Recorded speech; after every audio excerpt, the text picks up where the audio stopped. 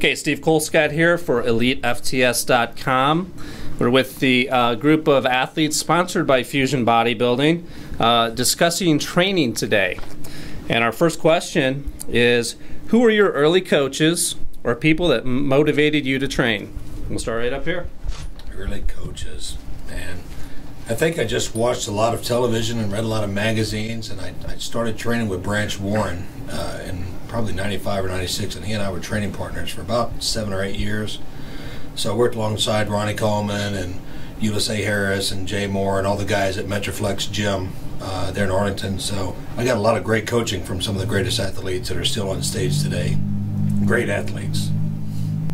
That's a tough one to top.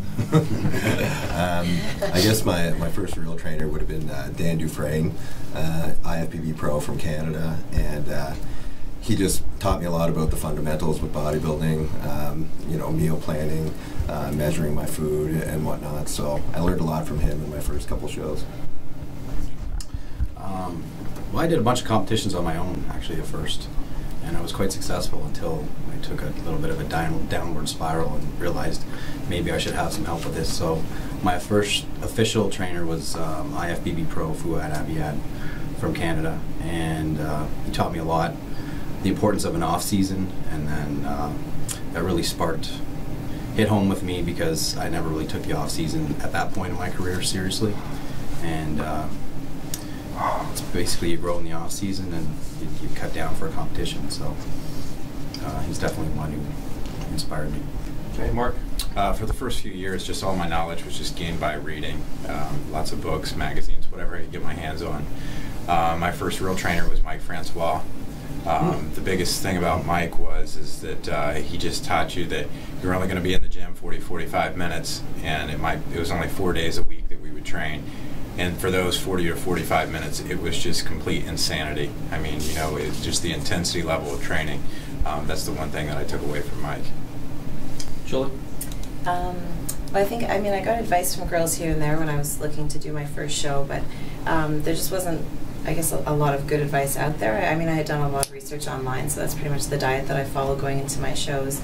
But that's probably one of the reasons that Craig and I established contestprep.com, because, you know, there must be a better way to help athletes prepare for competitions. So that's, you know, not really anyone notable, but one of the reasons that we sort of specialized in helping people out going forward. Okay. I think when I first started, as far as information, I just went to the bigger guys in the gym, and then eventually I was the biggest guy in the gym, so I changed gyms. And pretty much that's been my technique ever since. But yeah, I mean, I get a lot of stuff off the internet, and anytime I get a chance to talk to anybody about bodybuilding, I learn. So whether they're a top IFBB pro or somebody who's maybe only been doing it for a year, I've found valuable information from anyone. So there's no specific, just I'll take any information I can get. Okay. Jodi? I get a lot of my motivation from, just watching YouTube, and I'd look up just like fitness routines and whatnot, and that's how I got involved with fitness. And my first coach was Mindy O'Brien, who was a top Canadian IFBB fitness pro, and she was with me until I got my pro card. And currently I'm now working with Mike Davies. That's okay. it. Could you guys tell me a little bit, kind of briefly, about the evolution of your training program? What type of training have you done? Did you follow different types of programs, and what has that evolved to? I've actually I've done most of my own training completely. I just kind of do what I enjoy. I do like the bodybuilding type of training the best, but I'll always involve gymnastics and plyometrics, a lot of interval training, so I keep it very athletic, but then at the specific times it's very bodybuilding. Okay. And it's been like that since the start, really. Okay.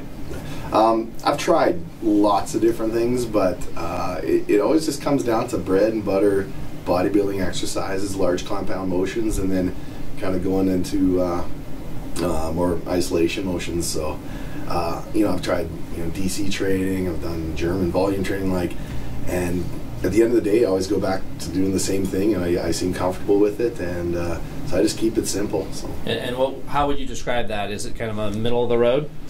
Yeah, you know, I might do 4 or 5 exercises per body part, and You know, I keep my sets reps like, you know, 3-4 sets and 10 to 12 reps. You know, I don't really go much above or below that. So.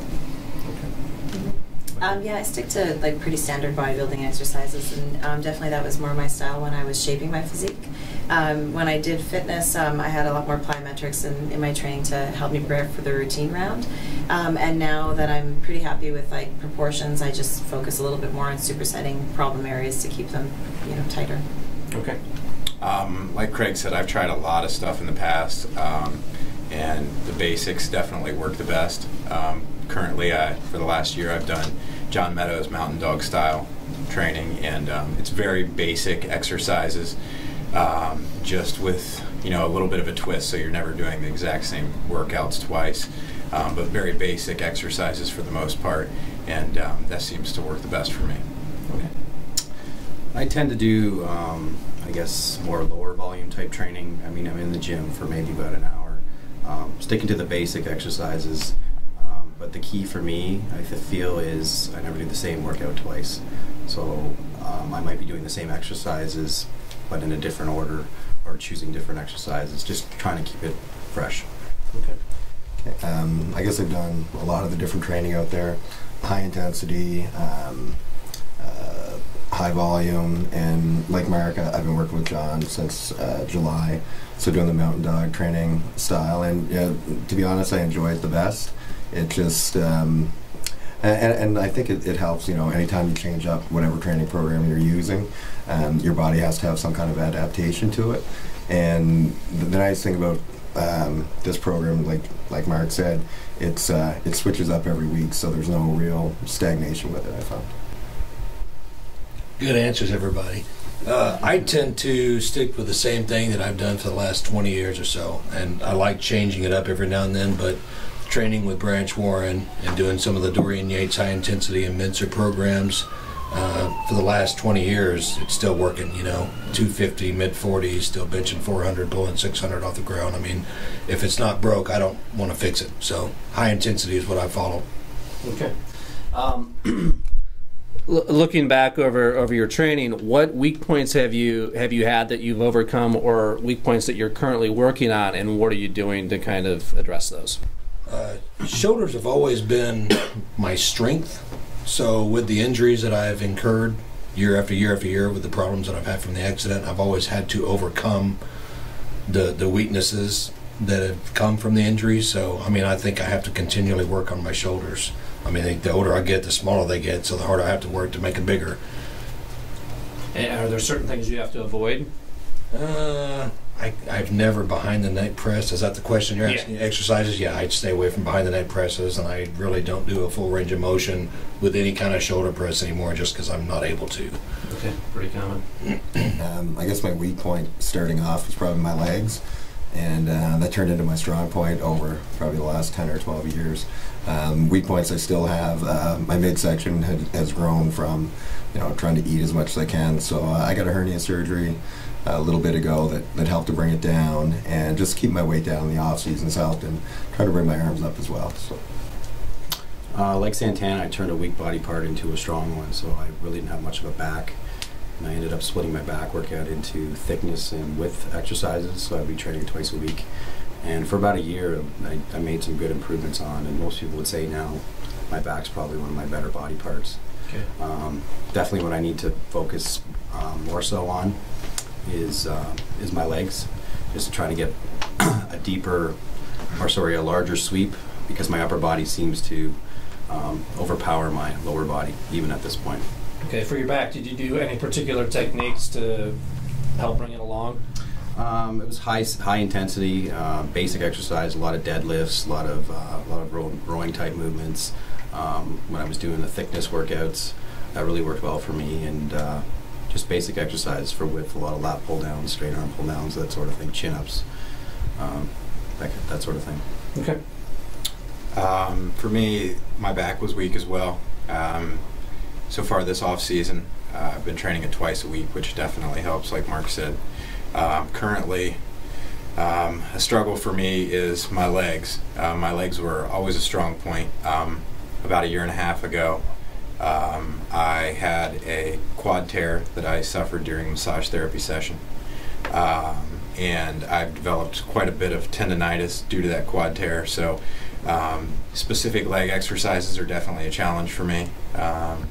You know, the great thing about bodybuilding, though, is that there's not necessarily like a specific exercise that you have to do. It's not like powerlifting where you have to do squats. So, you know, there's ways around it, you know, and if the squats are painful, for instance, with me, you know, I can get by doing squats with chains, which, you know, helps accommodate the resistance some and take a little bit of pressure off the knees, for instance. So that's a struggle for me right now. Okay. I think like a lot of women, I had a weaker upper body when I started training, but prepping for the fitness portion of my competition with gymnastics and everything helped build that up. And then I definitely carried more weight in my lower body, like glute hamstring area, so by working on that all the time, I think I'm constantly training glutes in the gym now, so it's one of my stronger body parts now. I always had a weak chest. You know, I could bench press the moon, but it just didn't show in the chest.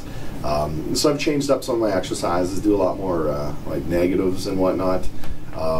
Just finding ways I can actually stress the muscle without using ridiculous amounts of weights that seem to put more stress on my joints than the actual muscle itself. So I've brought it up a little bit in the last couple of years, and hopefully I'll continue to. Okay. And definitely overcoming different weaknesses throughout the years of competing. Currently, it's definitely my legs are a lot smaller and don't quite match the size of my upper body, so I'm trying to grow those. From the gymnastics background? I guess, or when I first started weight training, I did ignore my legs completely. Like, I just hated it. So that's probably the main thing. But yeah, so it's definitely trying to build my legs now. Or like say in the past, my biggest obstacle was trying to maintain a decent weight. Like my rebound post-contest was always pretty bad. Like 25, 30 pounds on my frame was too much. So yeah, that's about it. Okay. By a show of hands, which of you changed your training as a contest approaches? None of you? Okay. So why Santana, why do you train consistently up to a show? Yeah, I don't really believe in the whole adage of, you know, higher reps will tone the muscle or anything like that. I don't think that. I think that's kind of bro science that doesn't hold true. So I don't think there's any need to change. You know, maybe at about the 2 or 3 week out point, I might not try to attack crazy heavy weights because my joints are going to become a little more susceptible. There's not a lot of fat around the joints or anything, but other than that, my training style stays pretty similar. Okay. Do you do any adjustments other than dietary for a show? Just amounts of cardio. Yeah. Okay. Duration. Mm-hmm. And tell us what you do cardio-wise. Well, in my off season, I try to do like 20 minutes to an hour. I try to do cardio every day, you know, on and off season. But before a show, I'll do some like sprint interval training, or like right now I'm doing an hour and a half of cardio just to make sure I lean out early. So. Okay. And what do you do cardio-wise? Off season, maybe 4 times a week or so, maybe 30, 40 minutes.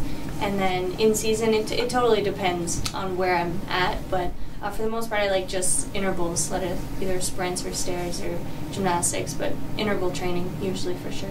Okay, our last question on training is, I'm sure a lot of you have beginners and younger people coming up to you for advice.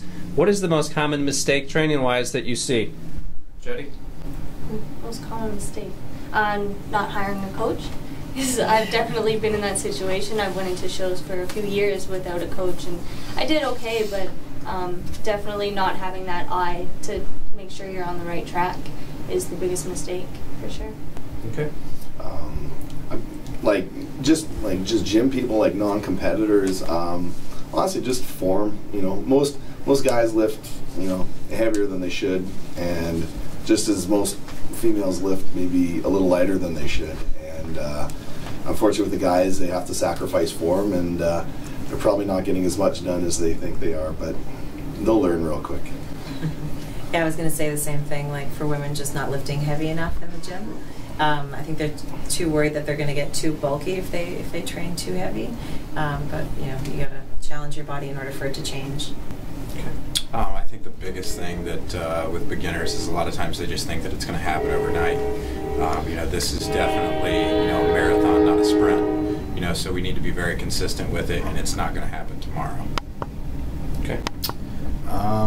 I'd say going along with Craig, a lot of young kids don't check their ego at the door. They'd rather bench 315 and it look, you know, maybe go like a quarter of the way down, but they bench 315 and their eyes really not activating any muscle fibers or tissue. So a lot of people I see starting out, they lift way too heavy, and they're not recruiting, you know, the muscle fibers or feeling the contraction that they need in order to grow.